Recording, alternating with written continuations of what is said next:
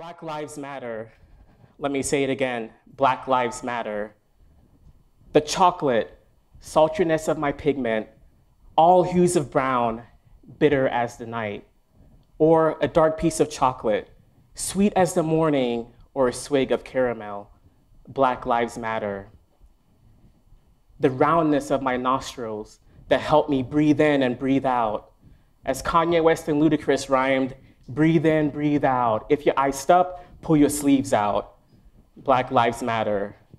The nappiness of my hair, well, when I had more hair. The thick curls that made me tear up as my mom combed my hair on my way to school. Rest in peace and power, Mom. Black lives matter. So, if Black lives matter, when did I learn to curse my blackness? Well, some time ago. It started before I even knew how it started. And when it started, it kept going before I even knew where it went. And when it went, it moved before I even knew how it moved. And when it moved, it became normal before I even knew that normal had a sibling called natural. And when it became natural, it became internalized before I even knew that I started to believe. And when it became a belief, well, you know the rest.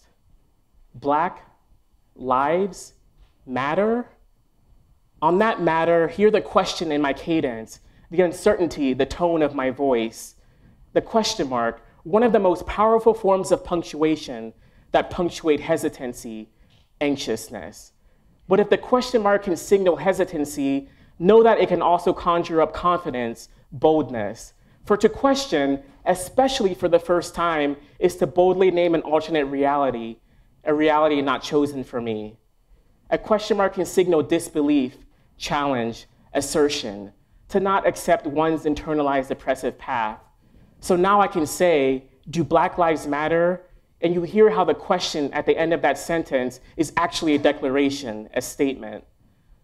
Wilson Okello taught me the concept of rehearsal, of practicing, hearing how my voice sounds, declaring my new reality and seeing how it feels. So today, I rehearse publicly for you that Black lives matter, and I assert that with confidence, boldness, and certainty that Black lives matter.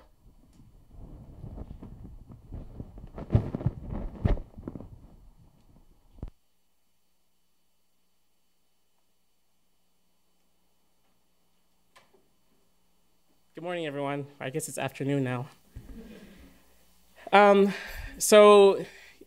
The weather is getting a little bit warmer outside, and it's the end of the semester madness. So I'm really appreciative that you chose to spend a few minutes with us here today.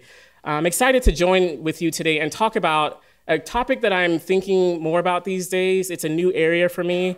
I'm going to talk a little bit about my research progression, but I'm testing out some ideas today, so I'm really curious about your feedback as I wrap up my talk at the end here, as these are some new ideas that I'm wrestling with here today. So I appreciate that introduction, Ebony. Thank you so much. So I am a scholar activist. I'm unabashedly a Black scholar activist. For me, my scholar activism exists at the intersection of my subordinated Black identity, my dominant cisgender man identity, and my roles as parent, faculty member, and scholar. At the intersection of these identities and roles, I engage in scholar activism. For most of my career, I have developed a reputation as a dialogue expert. My research agenda has focused on how people talk about difficult issues in productive ways. Now, when I say difficult issues, I mean things like race, privilege, power, and oppression. I have studied the strategies people use to facilitate these dialogues, as well as what students learn about themselves and others from engaging in these dialogues. This topic has fueled a passion for me for the first 5 years of my faculty career. And then August 9th, 2014 happened. On August 9th, 2014, Darren Wilson, a white police officer, shot and killed Michael Brown in Ferguson, Missouri. This happened 5 days before I submitted my promotion and tenure materials. Tenure didn't seem to matter in that moment, nor did my fall classes. Michael Brown's death affected me and made me feel fear in my Black body in a way I hadn't felt fear previously. Even though I was feeling numb following Brown's death, on my predominantly white Miami University campus, where 87% of the students identify as white, things seemed to be moving on as business as usual. How was it possible that Michael Brown's death impacted me so gravely, and yet it seemed like so many people around me were moving through life unaffected? I felt angry at them for their obliviousness, and I felt envious of their ability to just move through life giggling and carrying on seemingly without a care in the world, while I was shaken and fearful of being the next Black person killed by a police officer. Now, prior to Michael Brown's death, I didn't identify as an activist. I was a scholar only. In many ways, I felt forced into activism. Because I was feeling so numb and unable to move into the fall semester, I met with two of my colleagues, Mahogany Shaw and Dominique Hill, at a local coffee shop to process and make sense of Brown's killing. Now, Mahogany is from a town near Ferguson, and she too was struggling with moving into the fall semester amid so much pain. Our processing of Michael Brown's death resisted the business as usual attitude that seemed to pervade so much of Miami University. Out of our conversations at the coffee shop that day, we decided that we were not just going to move on as if nothing happened. We needed to be angry, grieve, and mourn Brown's death. We started connecting regularly and checking in on each other. During one of our chats, we decided that we wanted to create a space for others to also grieve, be angry, and mourn Brown's death. We planned a working town hall meeting to process Brown's death. Now, coincidentally, our working town hall meeting occurred shortly after the grand jury decision in the Michael Brown case. We called it a working town hall meeting because we wanted people to do some work during the session and engage in some sort of action moving forward.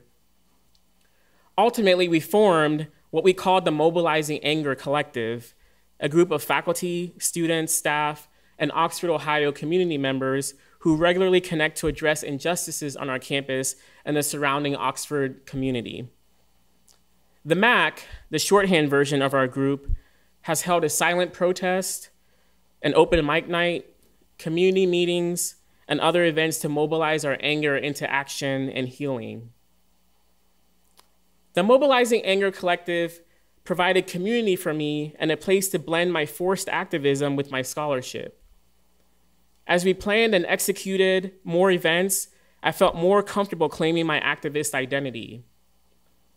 Although I didn't want to necessarily become an activist, I embraced this role and saw the blend of my activism and scholarship as a way to make meaning of something so senseless.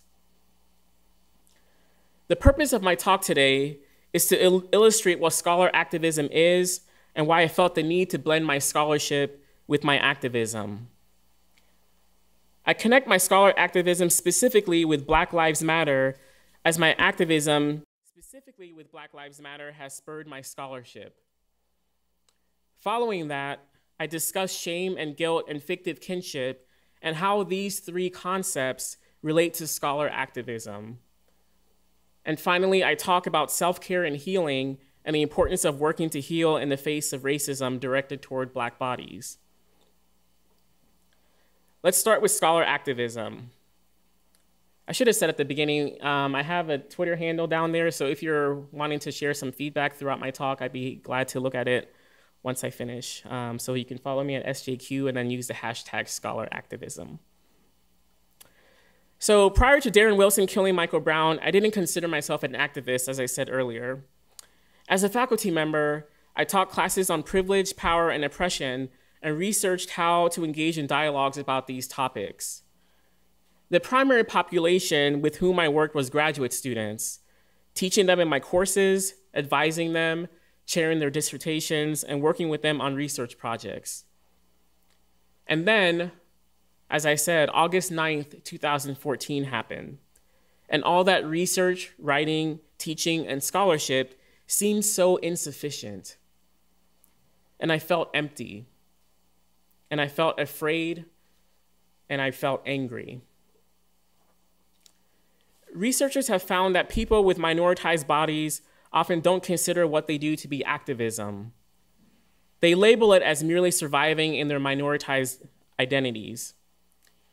Many of the actions that campus administrators praise and reward, such as service learning, are sanctioned by the institution and lead to student engagement outcomes, while actions that are deemed more bold or disruptive are not as rewarded.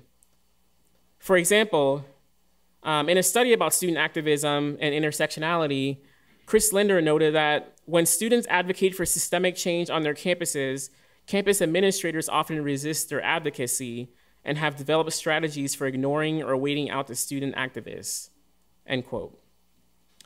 In a different study on what student activists say they need from campus administrators to feel supported, Chris Linder and I found that student activists who perform actions not lauded by administrators faced more resistance from administrators. It's not surprising then that these bolder, seemingly more disruptive actions are more often done by students with minoritized identities. When Dominique, Mahogany, and I decided to start the MAC, we did so out of desperation because we saw no other way to make sense of our pain, anger, and fear. We needed to do something to survive in our Black bodies. We decided to call ourselves the Mobilizing Anger Collective in order to trouble anger as a negative emotion. Too often, when Black people express anger, we are told we need to calm down, are being too sensitive, or are overreacting. Stereotypes abound about the angry Black person. We wanted to see anger as an expected and necessary emotion when racism is so rampant. And we also wanted to turn or mobilize our anger into action. My work in the MAC transformed my scholarship. Again, I didn't expect to be interested in scholar activism, and yet I am because I needed to be an activist to survive in my Black body and move through my pain and grief. As a result of my activism, I now blend that activism with my scholarship. For example, Mahogany, Dominic, and I recently published an article on the MAC in the Journal of Diversity in Higher Education. In it, we write, "For us, however, we saw our scholar and activist identities constantly blurred and blended. Although we have sometimes wrestled with the tensions between these two identities, more often than not, both roles exist in a connected manner. For instance, during the silent protest, we recalled Rustin's words of needing to tuck our bodies in places to promote change. Even the mere act of walking across campus in our Black bodies served as a reminder of our activism. At times, we have needed to articulate the goals for our activism to get funding for various events, thereby drawing on our scholarship about the purpose and outcomes of activism," end quote. Shame, guilt, and fictive kinship are now three concepts I want to discuss to illustrate how they connect to scholar activism. So let me start with an example to help illustrate the difference between these concepts.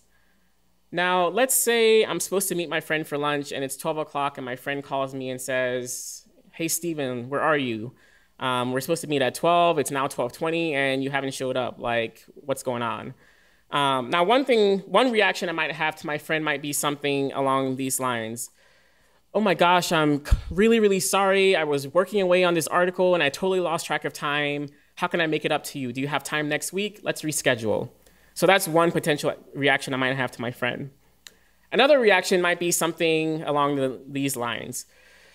"I told you I was really, really busy and you kept asking me to have lunch on this day and now I've missed lunch and I'm really frustrated. Whenever I tell you I'm busy, you never listen to me and now I'm just annoyed about having missed this lunch." So hopefully you see the two differences in those reactions. So rather than me telling you, somebody tell me what you see as the two differences. What do you notice about those two reactions that I had to my friend?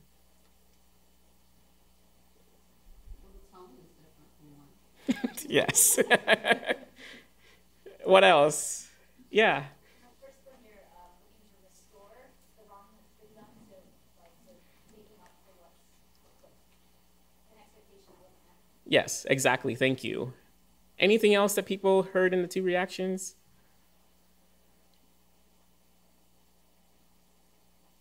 So Ebony said my tone. That's how you're going to. The accountability shift. Yes. So the first one is you're taking ownership of it. The second one you're placing it on the friend who actually. Yes. If I had some money, I would give that to you right now because that was exactly the answer. So all three. So Ebony's point about the tone, and then the other two around accountability, to me is a big difference going on here. So in the first reaction, my reaction is that way because I'm feeling guilt in the first reaction. So guilt is about focusing on your behavior or something that you have done that you deem to be problematic. And your desire then is to fix it, is to move through that guilt and resolve that guilt. When you're feeling shame, on the other hand, you think that you are a bad person.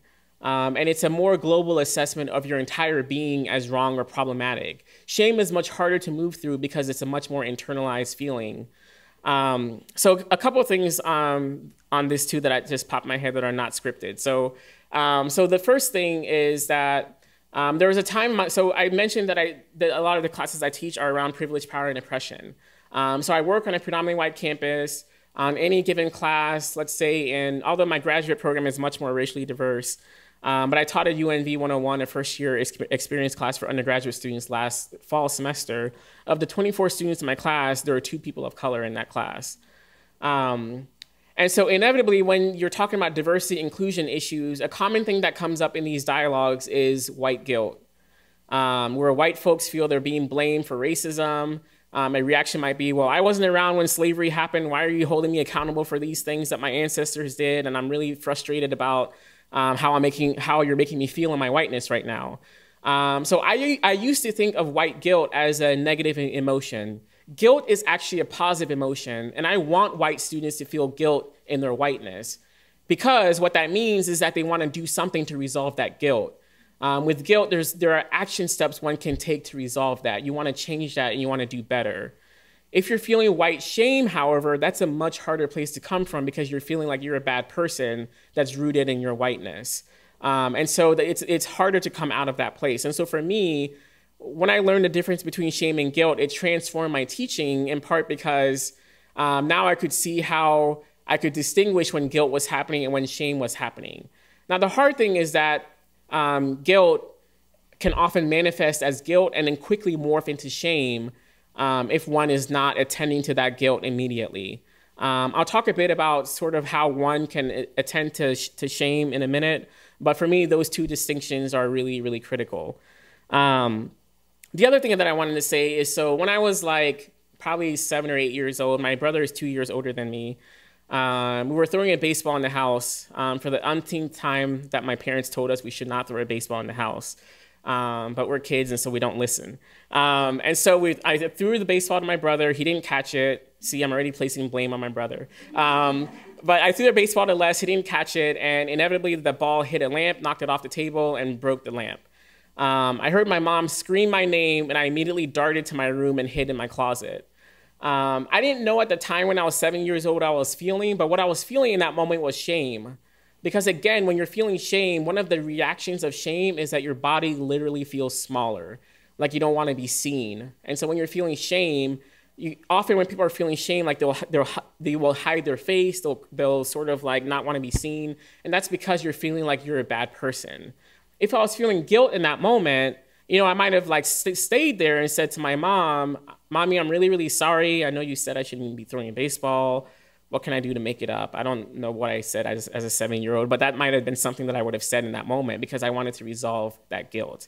So again, to me, guilt and shame are really two powerful concepts. They can look the same as you engage in work around diversity and inclusion, but they're actually very different concepts. Again, guilt is a positive emotion because you want to focus on your behavior and do something to change it.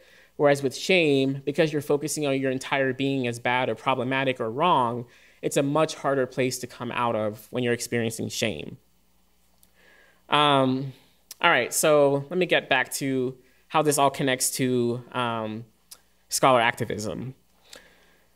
Okay, So now all of us have likely experienced these two emotions of guilt and shame, likely many times in our lives. However, for some of us, our feelings of shame are rooted in our identities. Melissa Harris Perry, professor at Wake Forest University and author of the book Sister Citizen, Shame, Stereotypes in Black Women in America, wrote about the shame that Black women feel and experience given the unique intersection of their race and gender. She writes about how, as a people, Black women have continually experienced shame in their identity as Black women, and that shame is called collective shame. The reason it is collective is because of a concept called fictive kinship. Fictive kinship describes a feeling of connection, family ties, or kinship to people who we are unrelated to. And with fictive kinship, members of a particular group can feel pride in the accomplishments of members of their group. This is why so many Black people, almost all of whom are unrelated to then Senator Obama, experienced such collective joy when he was elected president in 2008. We had felt that one of our own kin had finally made it in white America. Now, on the flip side, members of the same group can feel collective shame when a member of that group does something wrong or fails. It's why I feel shame when I see a Black man in handcuffs. Now, the reason I felt so much shame, or so much affinity rather, toward Michael Brown, and why I felt so much fear was because of fictive kinship. I felt a strong tie to him, like his life could have been my own. And it's this concept of fictive kinship that spurred my activism as an educator. No matter my degrees, publications, awards, for many white folks, I am just another Black person whose life is not valued in this society due to anti-Blackness. Given the pervasiveness of anti-Blackness rhetoric in United States society, it's not surprising that many Black people develop shame in their Blackness. In Ta-Nehisi Coates' book, Between the World and Me, he writes about living in his Black body. Coates writes about the day Darren Wilson was exonerated of any charges for killing Michael Brown and the sheer pain he saw in his son's face when his son realized Wilson would not be charged. He writes, "I did not tell you it would be okay because I never believed it would be okay. What I told you is what your grandparents tried to tell me, that this is your country, that this is your world, that this is your body, and you must find some way to live within all of it." End quote. Relatedly, in one of my blog posts, Learning to Love My Blackness, I wrote the following. From an early age, I was taught to cover up, to hide my Black body, to shield it in uniforms, intelligence, language, control, and obedience. For to open my Black body to white eyes was to risk bruising. For me, this was not physical bruising that occurred on the streets. It was bruising of my ego, my heart, and my mind. The bruising that happens when I realize I inhabit a world not designed for me, a world in which I'm merely a visitor, an immigrant, an alien, beast-like, inhuman, extraterrestrial. I'm just passing through eventually towards death, and as each day when I make it, I lose a bit more of my Black body. The schools are designed for this strict, albeit hidden purpose, to slowly eradicate the Black body, to punish it, control it, force it to succumb, submit under pressure. Discipline was the force that erased the Black body. Memorization, rote learning, facts devoid of meaning. Each day, I learned the white world while lessons about my Black body from Black body authors were non-existent. So I dressed up. On the streets, you wear your hoodies, do-rags, Nike Air Jordans, Levi's, Timberlands, earrings, and massive chains. In the white schools, you wear your khaki pants, clean-shaven face, loafers, and Ralph Lauren polos tucked in just like everyone else. As an adult, I transformed and increased this costume to blazers, Kangol hats, bow ties, and colorful, playful patterned socks. Now, Harris Perry, Coates, and I, along with many, many other Black people, have desperately tried to figure out how to live freely in our Black bodies. For me, living freely within this Black body means unlearning internalized oppression, the root of which I believe is shame. When we internalize our own oppression, we adopt and believe the messages that white America has fed about us, that we are merely thugs, gangsters, inept, incapable of succeeding and creating a life. All of these ideas breed shame. And living in shame means one is unable to live freely and boldly in their body, in this case, specifically, their Black body. Black Lives Matter was a rallying cry to proclaim that Black lives matter in a white world that is desperately trying to kill the Black spirit, ego, and body. Black Lives Matter is an attempt to unlearn internalized oppression through fictive kinship. Now let me explain a little bit further. Just as fictive kinship can sometimes enable us to feel shame when members of our group fail or are portrayed negatively, this same concept can also foster collective pride. When I see Black activists chanting and tweeting Black Lives Matter, I feel a sense of pride and collective love for these activists, most of whom I don't know personally.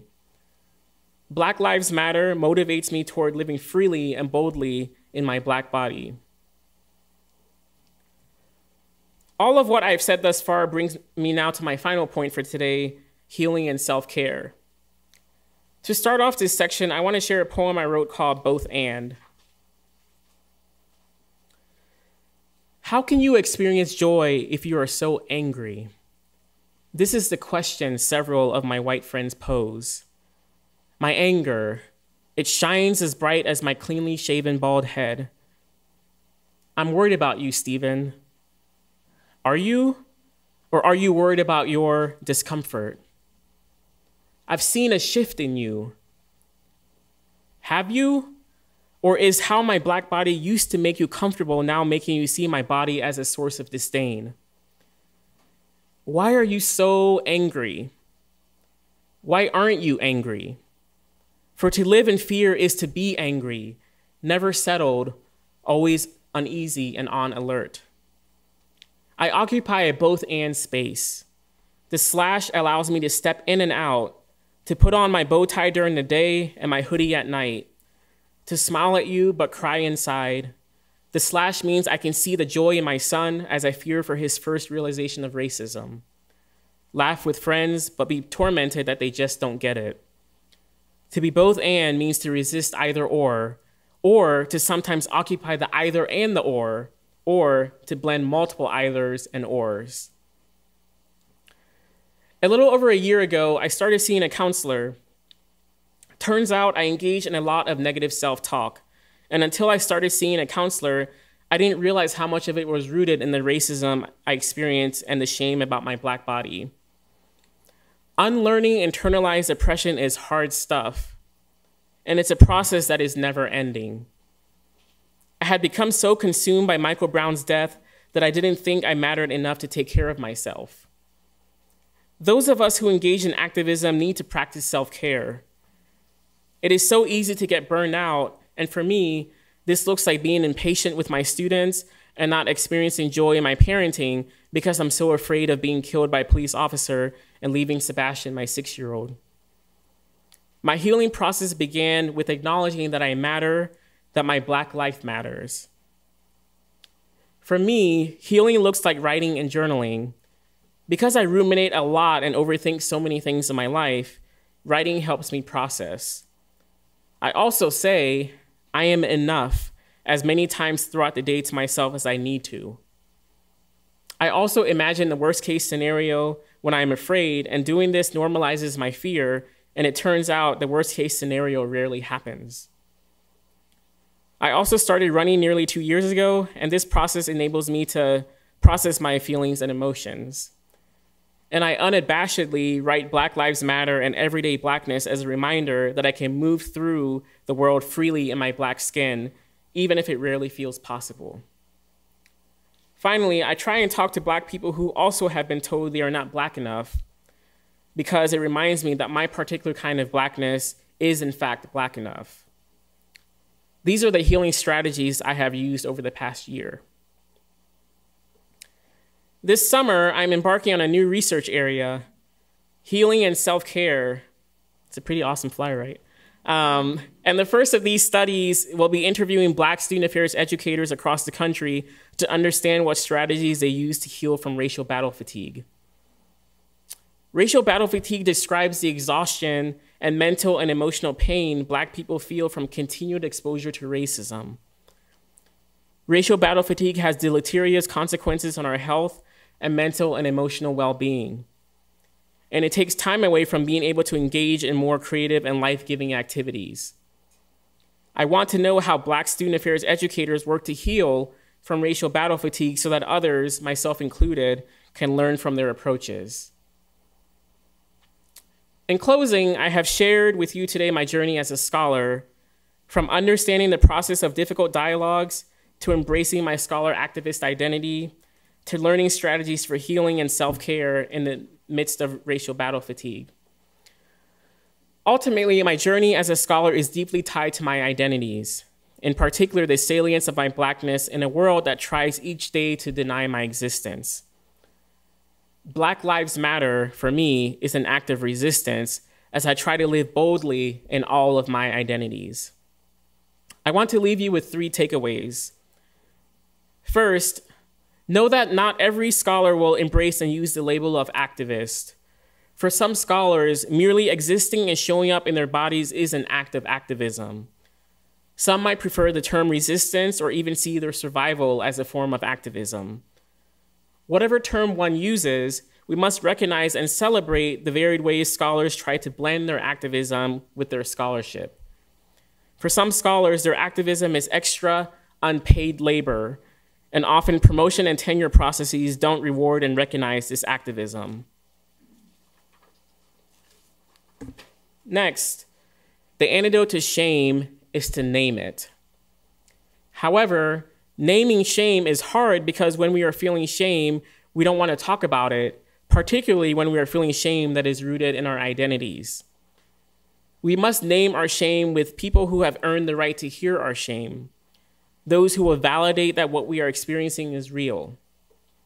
Now, not everyone has earned the right for us to name our shame with. We must name it with a trusted person who will meet us with empathy. Otherwise, the shame spiral will continue. Finally, you matter enough to heal and practice self-care. It's important that you develop healing and self-care strategies that work for you. I have shared some of my own in this talk today, but these may not work for you, and my list by no means is exhaustive. We cannot effectively do our work as educators if we are not taking care of ourselves. And I know the self-care mantra is overdone at times, and I know why Black folks in particular are resistant to healing and self-care. And yet, living freely in our Black bodies necessitates that we heal from our own internalized oppression and shame. So I appreciate you giving me the space to share some new ideas I'm processing, and I look forward to any questions and discussion that people have at this moment. Thank you all.